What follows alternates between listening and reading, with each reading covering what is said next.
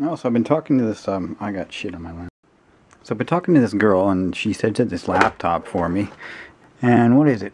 It's an HP. I don't generally like HP because they have a very high failure rate, but this one's pretty cool. It has a ton of stuff. It's a 17-inch.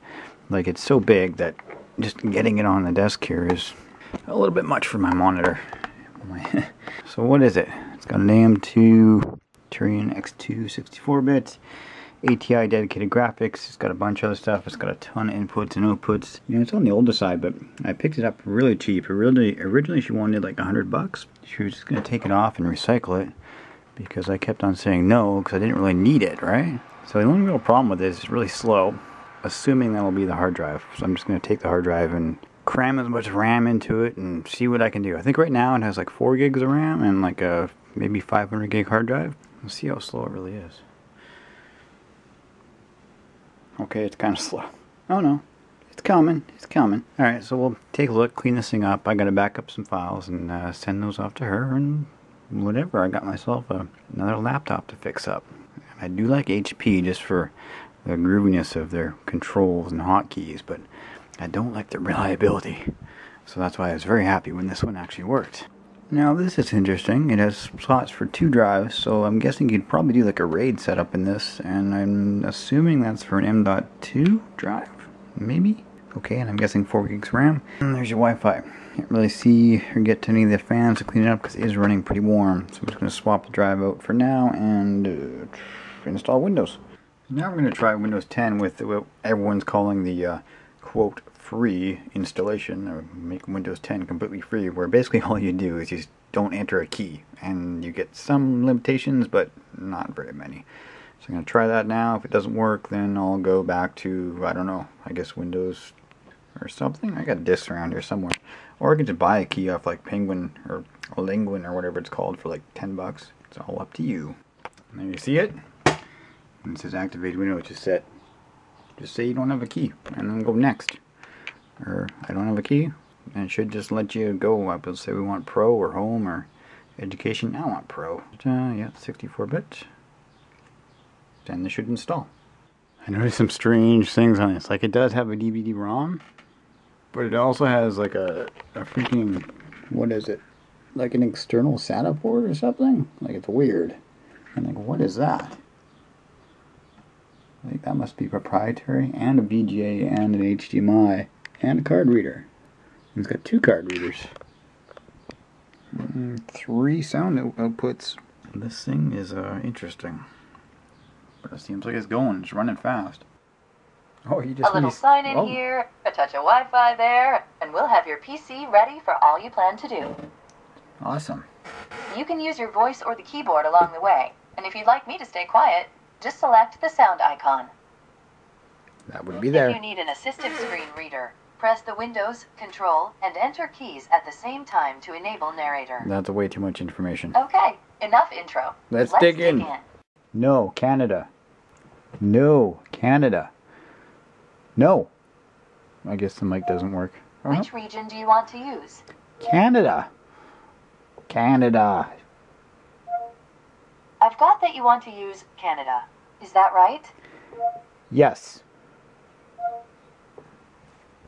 It works. What do you know? And this is a part of Windows where you just turn everything off. Location, diagnostics, relevant ads. I don't want relevant ads. I don't even need ads. I'll use uBlock for that. Speech recognition. Might need that if I use Cortana at all, but I can turn that back on. No diagnostic status, and then we want to accept, and we should get even more options as the install goes on. Okay, that's the last step. Woohoo! It's working. I'm getting excited here. We need to get a few more things polished up for you, and Windows will be all yours. Wow. Looking forward to helping out. Me too. Alright, now I'm going to install Speed Fan, and the ambient temperature is somewhere around there, so pretty warm, but not so warm that my normal PC doesn't just run fine. I should also point that out. There's no like Windows is not activated logos or anything, like it's just acting normal. Using no key does work probably for like 30 days or something, and then it's back to whatever. I can't for the life of me find Windows 10 drivers that will work with this. I can get it to work, but I gotta do the BIOS first. And so now I'm going back to Vista on a different drive. I can slap in the Windows 10 drive if I want, or I can just continue this software update and hopefully go from Vista to 10. I don't know. This is just to do a BIOS update. So much work, man. Here we go. Vista, as it was meant to be, from 2010, I guess. Well, at least it's hip. It's got something going for it. Okay, I have to, just because it's Vista. Vista is now nostalgic. Let's watch this amazing video. Your life may be unpredictable. Yes, it is. Your computer does not have to be. Oh, it is, actually. Introducing HP Total Care Advisor. Oh. Trusted guide to your PC. Can you help me? With Advisor, you will receive prioritized alerts in the PC Action goodness. Center. Just what I need. Find solutions with PC Help. And monitor your computer's well-being with PC Help and Security. Oh, that'll work good. In addition, Experience Center will enable you to choose from the software and services included on your PC. Ooh. And customize Fancy. those selections to fit your needs. Welcome to HP Total Care Advisor. The computer is personal again. Personal, you say? Alright, let's get Norton off here, and then maybe it might be personal. Here we go. Oddly enough, on Windows Vista, it runs pretty cool. Like, that's a lot colder. We're going back to something. I can't use Vista. I'm going to 7.